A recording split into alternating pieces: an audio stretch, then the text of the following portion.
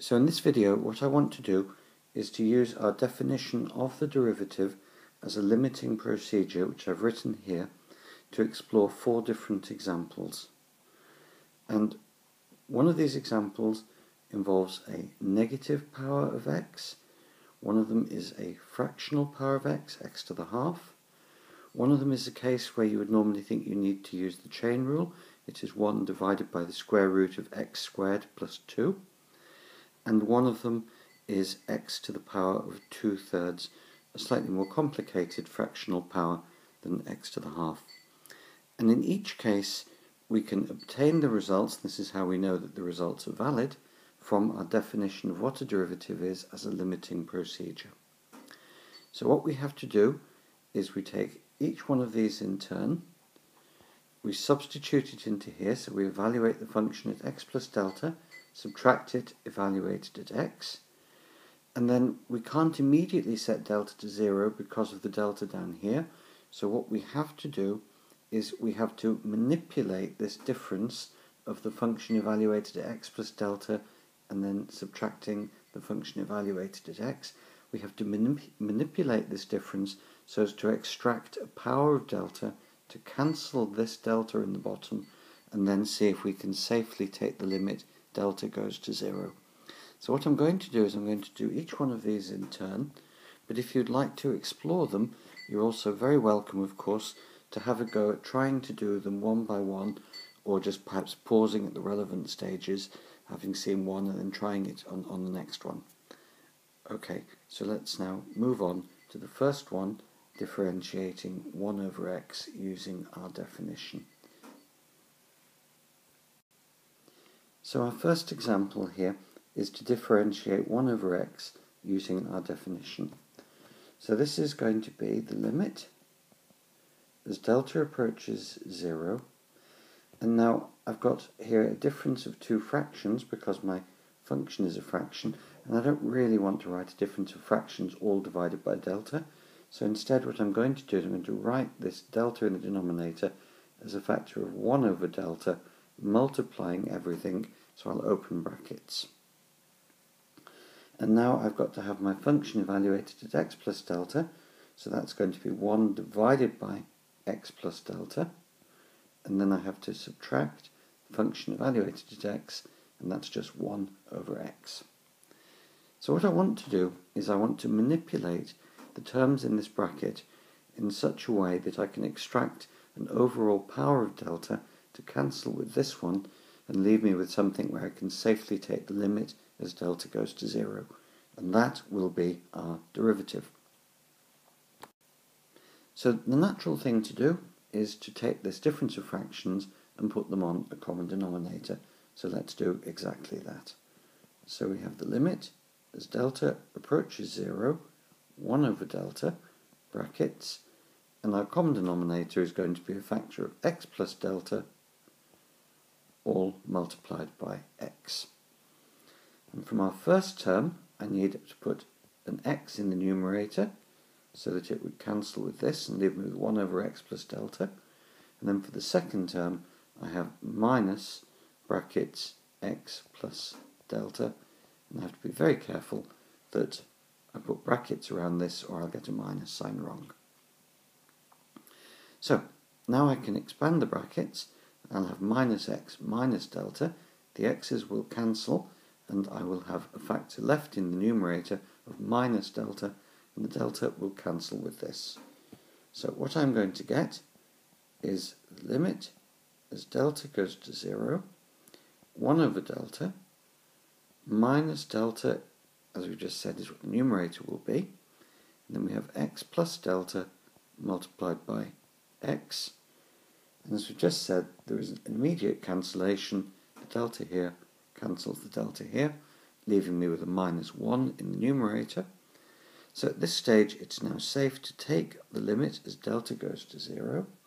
And the limit as delta goes to 0 is going to be, well, our numerator is minus 1. And in the bottom, I'm going to have x, because x plus delta as delta goes to 0 approaches x, multiplied by x. So I'm going to have minus 1 over x squared. So we conclude that the derivative with respect to x, 1 over x, is minus 1 over x squared, which is a standard result, familiar from the rule for differentiating x to the n, that you get n times x to the n minus 1. So this is as expected. So we've now seen how we can get that, and the points to notice were, as ever, that we have to manipulate these brackets to extract an overall power of delta to cancel that, and then it is somehow possible to take the limit as delta goes to naught safely, and we've got the standard result.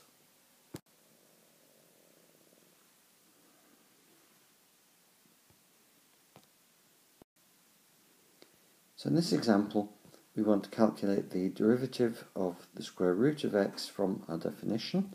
So we're going to have the limit as delta approaches 0 of the square root of x plus delta, that's the function evaluated at x plus delta, minus the square root of x, all divided by delta.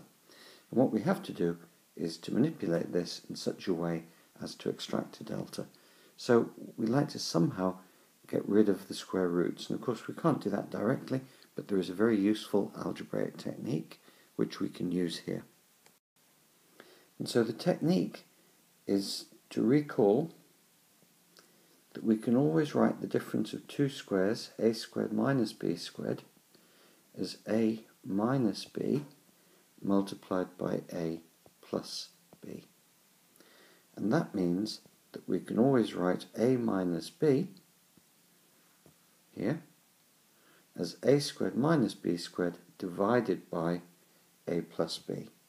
So this is then a squared minus b squared over a plus b.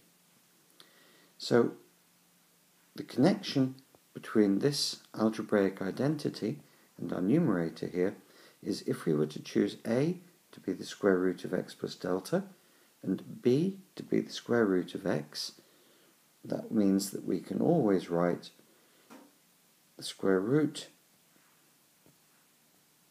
of x plus delta minus the square root of x is, now it's going to be a squared, so that is the square root of x plus delta squared, so that will be x plus delta minus, and then this is the square root of x squared, so that will be x, and this is all divided by the sum of the square roots, so that's going to be the square root of x plus delta plus the square root of x. And so we see here that the x's cancel in the numerator here, and we have delta divided by the square root of x plus delta plus the square root of x. So now we can take this, which is just the numerator, rewritten using this identity here. We can substitute it into our definition of the derivative. The deltas will cancel, and it will be safe for us to take the limit as delta approaches 0. So I've just made myself some room, and now this can be substituted in, as I said, into here. So therefore the derivative with respect to x of the square root of x is going to be the limit as delta approaches 0 of delta all over, and there was a power of delta from the bottom here, and then that multiplies the square root of x plus delta plus the square root of x, close brackets. So we see that we can cancel that factor of delta with that factor. It's now safe to take the limit as delta approaches 0, and so therefore we're going to obtain 1 divided by, and on the bottom here we have the square root of x in the limit as delta approaches 0 plus the square root of x, so that's 2 times the square root of x, so we have 1 over 2 times the square root of x. And if we were to write the square root of x as x to the half, then from the familiar rule you can pull the half down, that's what we see here, and then you'd be multiplying that by x to the minus a half, and that is 1 over the square root of x. And this should help give us more confidence in why that rule works for fractional powers. So what we want to do now is to obtain the derivative of 1 over the square root of x squared plus 2 from our definition. This looks somewhat more sophisticated, and it's the sort of problem where you'd normally need to use the chain rule if you were going to differentiate it using the rules of differentiation, which of course all follow from our definition. But you can actually obtain it using the techniques of the previous two examples combined. So if you would like to, you're very welcome to perhaps pause the video now, use those techniques and see how you get on. So if you want to do that, press pause now. Welcome back. So what we have is the limit as delta approaches 0. Again, this is going to be a difference of fractions all divided by delta, so I think it's easier to write 1 over delta out front, open big brackets, and then put first of all 1 over, and it's going to be the square root of x plus delta all squared plus 2, all of which is inside a square root, minus 1 over the square root of x squared plus 2, all in the square root, close big brackets. So we have here a difference of two fractions, so it's very natural to put the fractions on a common denominator. So what we're going to have is the limit as delta approaches 0, 1 over delta, and then our common denominator is going to be the product of the two square roots, and I'm just going to put the simplest one first, so it's the square root of x squared plus 2 multiplied by the square root of x plus delta all squared plus 2 square root of all that. And in the numerator, from my first term, I have to have this square root on top. So I have the square root of x squared plus 2 minus the square root of x plus delta squared plus 2. So if I now look at this and think about the limit as delta approaches 0, well, of course we've still got this problem with 1 over delta here. The denominator factor here is absolutely safe. As delta goes to 0, it is not approaching 0, but the numerator does vanish as delta approaches 0. So what we have to do is to manipulate this numerator factor in a way in which we can extract a factor of delta to cancel with this one, and then it will be safe to take our limit. Now, if we look at the numerator here, it is a difference of two square roots, and that's exactly what we had in the previous example.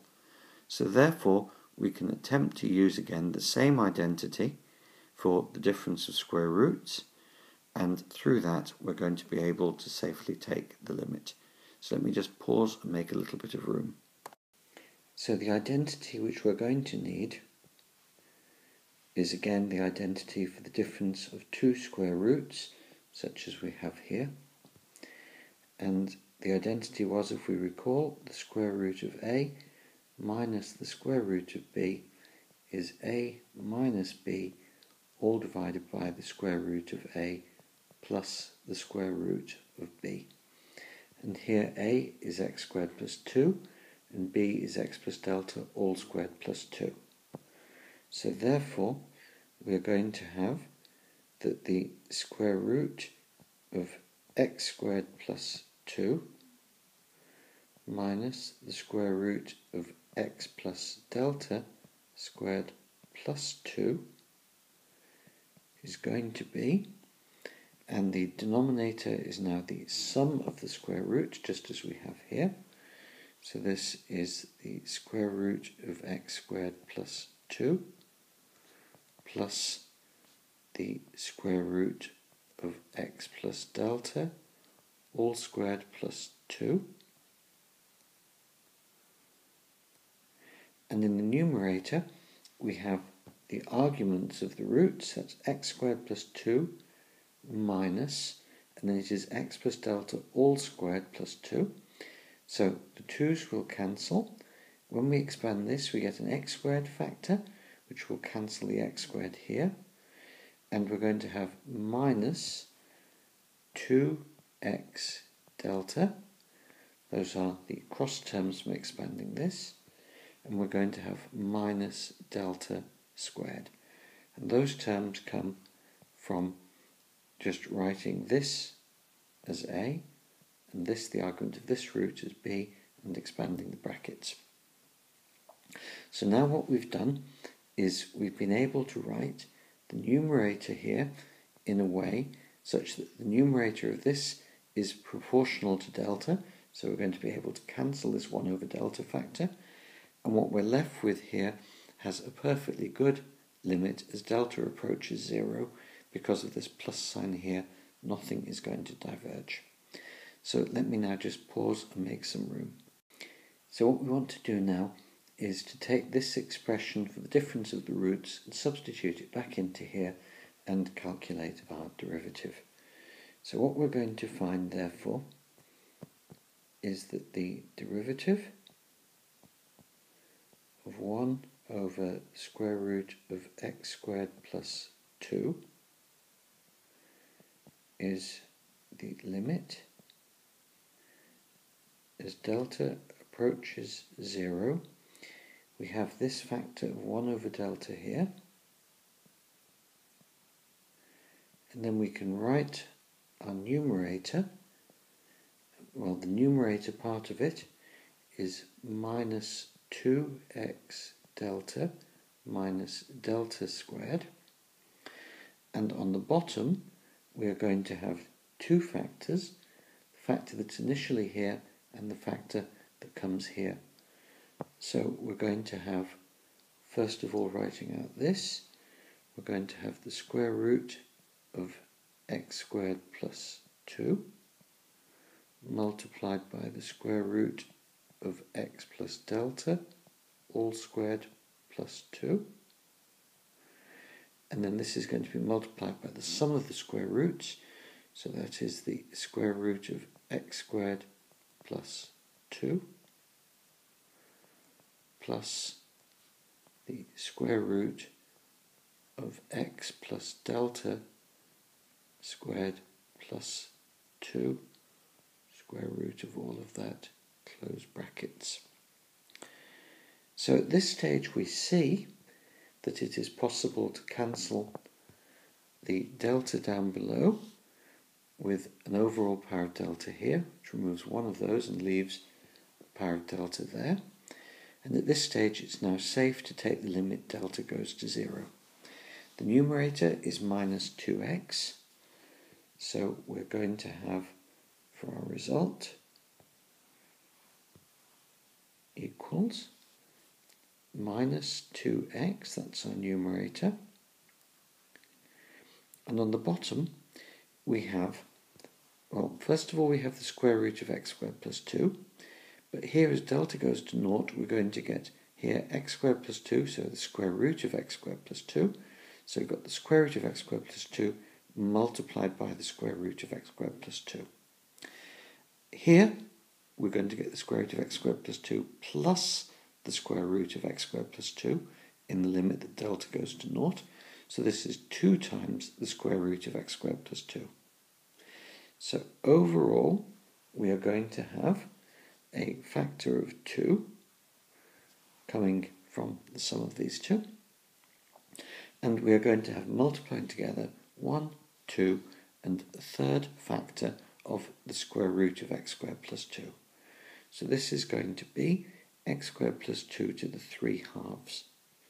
So I can write it as x squared plus 2 all to the 3 halves. And at that stage I can cancel the 2's that we have here and here, and we have minus x over the square root of x squared plus 2, all to the 3/2. And I think it's interesting to look at this and to compare it with how you would calculate this from the chain rule. To use the chain rule, if you differentiate this, you would say that this is something to the power of minus 1/2. So you would multiply by minus 1/2. Here's the minus sign. Here's the 2 on the bottom. You would reduce the power by minus 1. So it would go from minus 1/2 to minus 3/2. That's exactly what we see here. And you would multiply by the derivative of the argument of the square root, and the derivative of the argument of the square root is the derivative of x squared plus 2, and that's 2x, and that's what this factor here is giving us. So we see exactly the structures that would appear from the chain rule. So at this stage we're going to go on to another slide and calculate the final example for this video. So for our final example of using our definition of the derivative to obtain the derivative of various functions, we're going to look at x to the power of 2/3, and just substituting this straight into the definition gives us immediately this result here. So what we need now is an identity similar to the identity that we had before for the difference of square roots, but we need a generalization of it. And the generalization of it is going to be based upon the following identity. So the identity is that if we want to look at the difference a to the n minus b to the n, that we can factorize this, and you might well expect this because if a is equal to b, this will vanish. So we can factorize this as a minus b multiplying into a to the n minus 1, so that this goes together with this to give us the term we need here.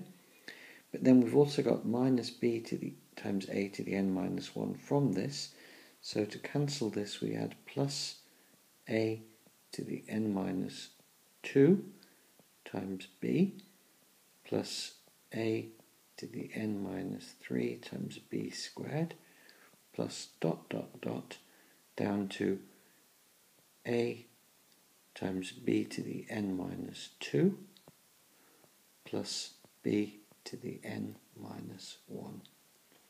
And this is a genuine general identity which is extremely useful for calculations like this. So what I'd like to do is I'd like to look at the example of this with n replaced by 3. And the reason I want n to be replaced by 3 is because if I cube this, I get rid of the problem of having it to a fractional power. I would have x plus delta squared, and if I cube this, I would have x squared. And that difference is something that we can calculate straightforwardly. So let's take this general identity and look at it with n equals 3. So what we have is a cubed minus b cubed is a minus b multiplied by a squared plus a times b plus b squared. And that means that we can write a minus b as a cubed minus b cubed all divided by a squared plus ab plus b squared. And that's the identity that we now want to use to substitute into here, with a being x plus delta to the power of 2/3 and b being x to the power of 2/3. Then when we cube it, we will have x plus delta squared minus x squared. So let me pause and make some room. So therefore, the derivative of x to the 2/3 is the limit as delta approaches 0 of 1 over delta,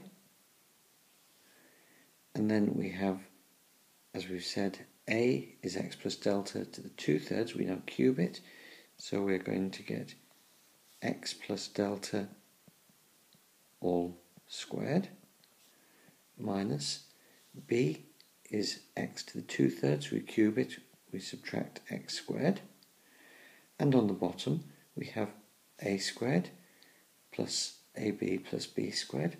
Now a was x plus delta to the 2/3, so a squared is x plus delta to the 4/3, 2/3 squared, plus, and then we have a, so it's x plus delta to the 2/3 multiplied by b, which is x to the 2/3, plus, and then we have b squared, which is x to the 4/3.